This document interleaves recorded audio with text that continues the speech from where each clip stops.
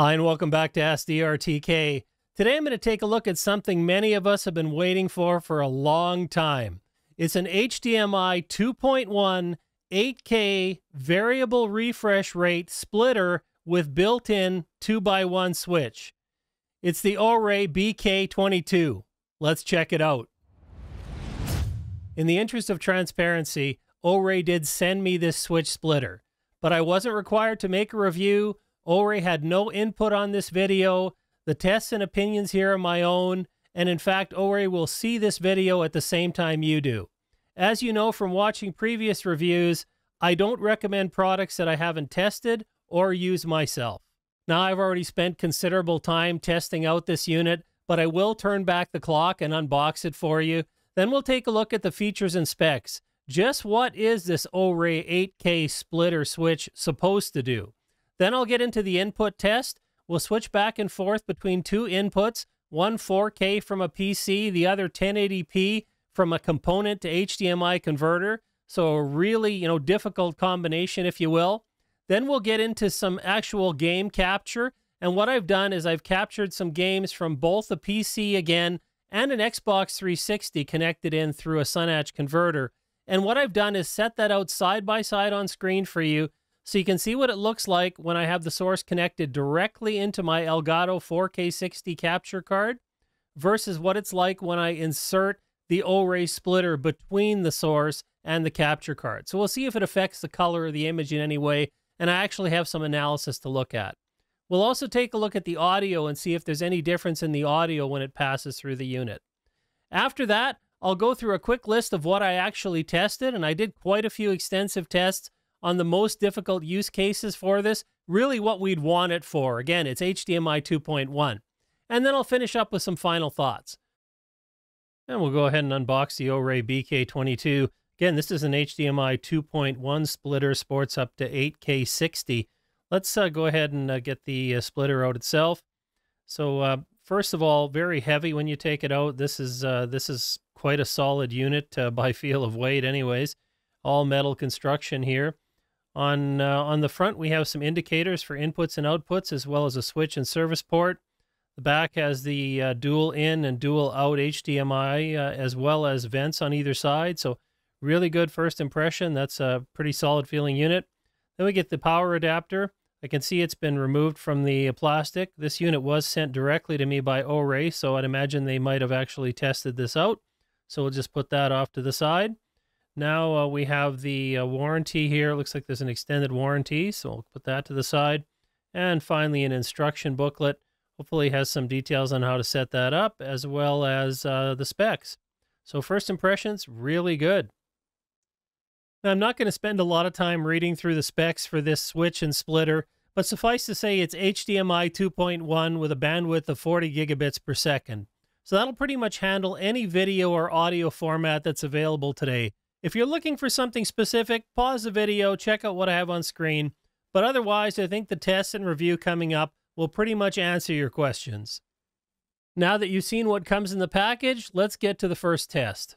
Okay, and now I've connected up two sources. I have a PC coming from an RTX 2080, and I also have a Sega Genesis coming in here with an HDMI adapter. And I have them connected into a monitor just so you can see, starting out on the PC, and when I press the switch, we'll see how long it takes to move over to the other source. And so there is a delay of probably about maybe 3 seconds, 2 to 3 seconds in switching over. I'll press it again to switch back, and it shut off, and now it moved back over to the PC. And so you're not going to get an instant switch one way back and forth with this, so it's not really intended for live video. But absolutely, I mean, no problem with sync up when I'm switching back and forth. The signal is working just fine in terms of resolution. I have 4K coming in from the computer and 1080p coming in from the Genesis with the adapter. So it not only, did the switch pretty quick, but it also changed resolution. No hesitations on this monitor. This monitor is pretty fast switching to begin with, but nonetheless, performance switching back and forth between two different video modes worked very well. Now we'll get into some game footage to see what, if any, effect this unit has on the signal, on the color, brightness, etc. coming through. So first up, we have PC footage. This was recorded at 4K 60. Now I upload to YouTube at 4K 30, so you're going to see 30 on screen here, but this was recorded again in 4K 60. And we'll start out with PC having the direct connection on the left. So what you see on the left side of the screen is a PC connected directly into my Elgato 4K 60 Mark II. And on the right side of the screen, what I've done is insert the OREI 2.1 splitter switch in between the PC source and the Elgato capture card. And so you can see side by side whether there's any visible difference in the image quality.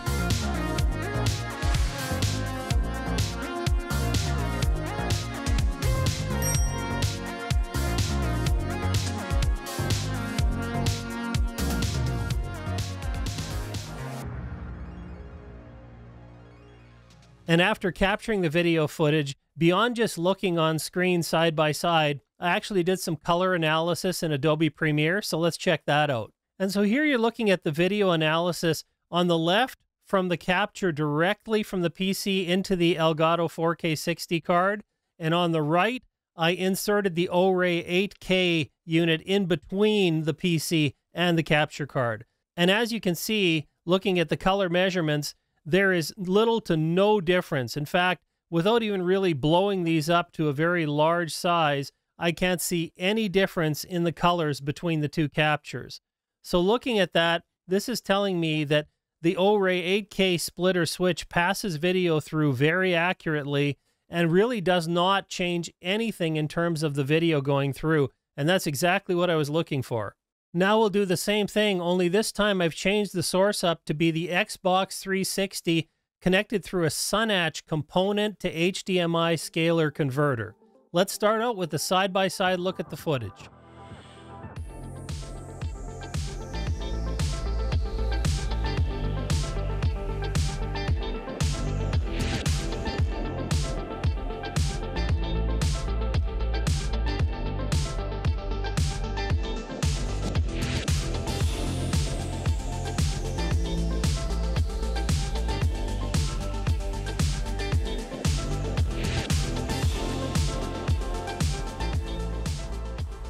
And now that you've had a chance to take a look at the 1080p footage side by side from the Xbox 360, let's take a look at the color analysis in Premiere. And again, looking here on the left, we have the SunEdge converter from the 360 connected directly into the 4K Elgato capture card. And on the right, I've inserted the OREI splitter switch in between. And again, there is no perceptible difference in the image that I captured on either side. The color looks identical. Even if I blow these graphs up very, very large, the difference is so minimal that it wouldn't be visible, I think, on any monitor, and certainly not on anything that I have access to.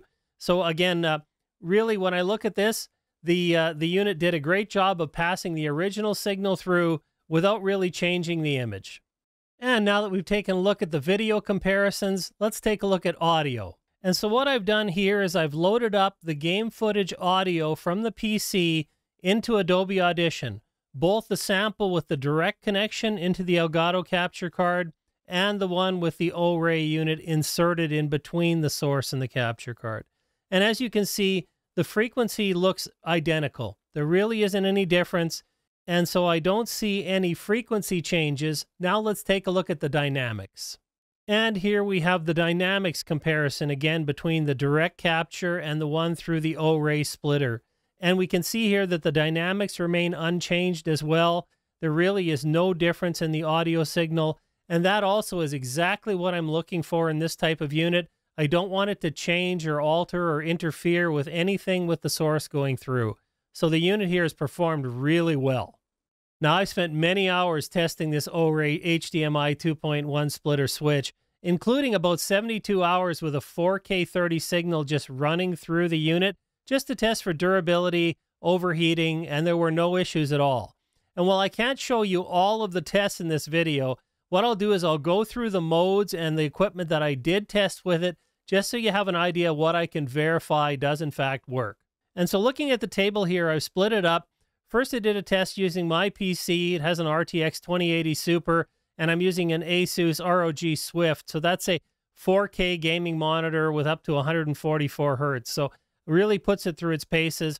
I verified that I can get 4K 60, 4K 30 without any issues here. I ran 1440p G-Sync, variable up to 144 Hertz, also 1080p up to 144 Hertz. Absolutely no issues there. I then took the unit over to a buddy of mine who has an AMD system with an RX 6700 and a Samsung 1440p monitor, and we were able to test 1440p up to 144 Hertz FreeSync, 1080p, same thing up to 144. No issues there whatsoever.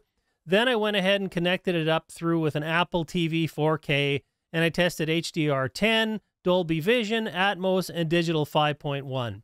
And I had no issues with any of these modes or combinations whatsoever. Yes, there are additional modes, 720p, etc., but I couldn't test everything, and I really think if they've done a good job with HDMI 2.1, getting all of these really high demand modes in, I'm not too worried about the other signals. I did, test a 720p signal through it, but I didn't do any analysis or comparisons to see if there was any difference. But I have to assume based on my other tests that 720p works just fine. And most of you that are going to be purchasing this unit aren't really interested in running 720p, much less even 1080. You're probably looking for 4K and maybe 8K in the future. And before I give you my final thoughts, let me just quickly tell you a little bit about the build quality. This is very well made. This is a solid metal box. There is no flex, no issues whatsoever here. It has ventilation on either side, so no issues with overheating. Again, I ran this for 72 hours straight, 4K going through it, no overheating at all. The ports on the unit, in terms of the HDMIs, when I take a plug in and out of this here, this is solid. The ports are solid. They are mounted in such a way that they are not weak. Nothing is going to give you an issue here. The only thing I might say is that the power connection is not a locking connection. It's just a barrel insert. And so it could conceivably come unplugged. It does have a switch on the front. So you may be, pushing this button to switch between inputs. So just be aware that it's not a locking power. But otherwise, this unit is solid and very well made. Now, I've been waiting for a long time for manufacturers to really start supporting HDMI 2.1. There's enough devices out there now where I think many of us will have a use for this splitter and switch. And so let me give you my final thoughts after all the tests and time that I've spent. First, I have to say that this unit is very well made. It is solid. I have absolutely no complaints about the construction. The quality seems very good. Of course, I haven't had the unit for months or for a year to let you know what it's like in the long term, but I did do a 72-hour burn-in test on it and had no issues with overheating or otherwise. Second, when it comes down to the video and audio, this unit is transparent. There aren't going to be any changes made to your audio or video signals going through it on any of the modes that I tested, and that's really something I look for in any sort of device that I'm going to insert into an audio or video chain. So really, really well done. And for the price, I think this unit's about $80 US at the time of recording. This is just a fantastic example of what can be done with an HDMI 2.1 product. It doesn't have to be thousands of dollars to get great performance. And so I must say that I am actually really impressed with this unit. I didn't know what to expect in this price range, and given HDMI 2.1 adoption has been fairly slow. So, again, really, really pleased with what I see here. And so based on my tests, would I recommend the OREI 8K HDMI 2.1 splitter switch? Absolutely yes. Grab one if you can. I think they might actually even be sold out as I'm recording this video. Hopefully they'll get back into stock soon. But if you have a need for HDMI 2.1, you have variable refresh rate, you're using a PS5, Xbox Series X, PC gaming, anything where you need high performance, this is going to get the job done for you. Now, if you're into audio and video gear, recording, streaming, gaming, check out one of the other videos on the screen. Thanks for watching, and I'll see you next time.